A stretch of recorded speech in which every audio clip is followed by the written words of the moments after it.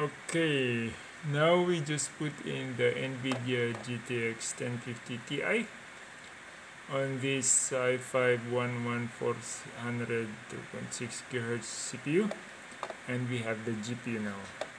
With testing Elgato Camlink Pro. This is the nothing is plugged into port 1. Port 3 is the DVX 200 at 4K 30p. Next is the Panasonic or Logitech Brio at I don't know what frequency is this, but it's at 2% CPU. This one is the Panasonic Lumix G7 at 4K P30 also. Actually 2160, 160, 7%. Camlink 4, nothing. Port 1. Okay, let's try OBS.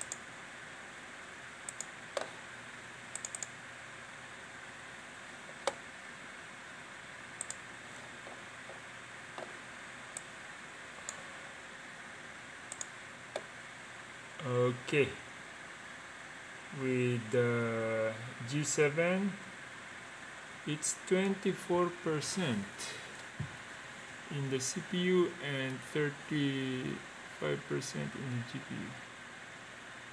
At least it's not 100%. With the DVX 200 it's 24% and nothing in the GPU. Amazing. This other guy, nothing in the GPU. Laptop, this is the Brio, nothing in the GPU. 11% in the GPU, 25% CPU. Okay, let's see multi-view. With multi-view on,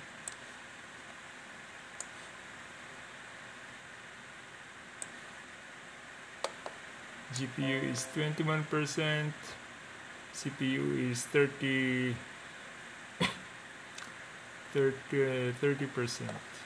Aha! So we can have 3 4K inputs. Let's add the laptop.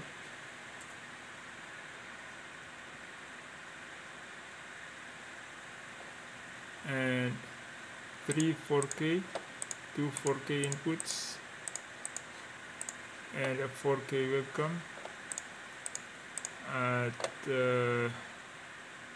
33% CPU and 22% GPU.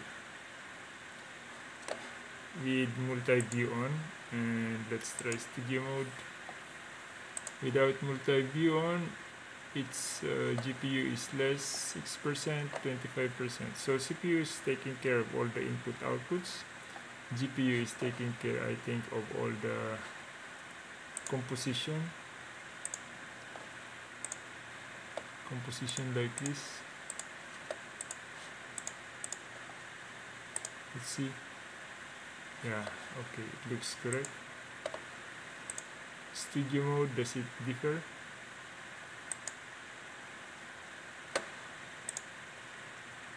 Studio mode makes the GPU 37%, 36%. Actually more. 30%.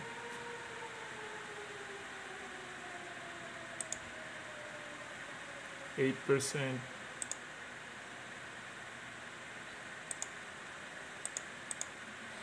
Maybe if I make it bigger, it will function less.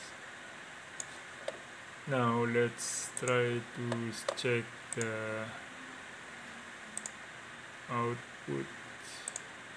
Let's encode with NVMe and 25 Mbps.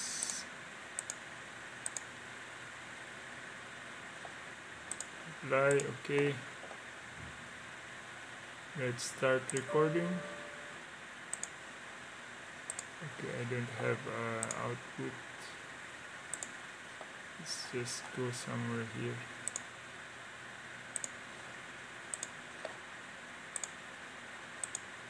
start recording.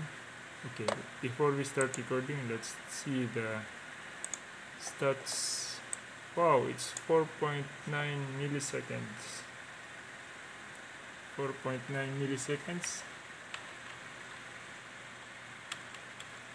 That's 1000 divided by 5 milliseconds. It can do 200 FPS. Oh, it's fast enough. So let's try to see the it says CPU is 7.3%, but I don't know why it's higher here.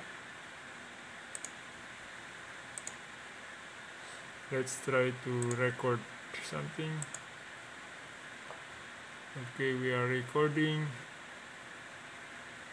and it became still 3.3%. Average time, no problem, but GPU is 44%, CPU is still 29%. Stop recording. Now let me try streaming to Facebook.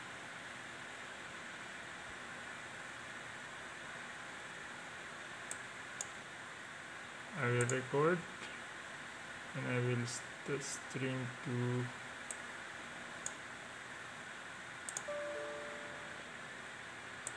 okay, I cannot do that. Let me just stop first.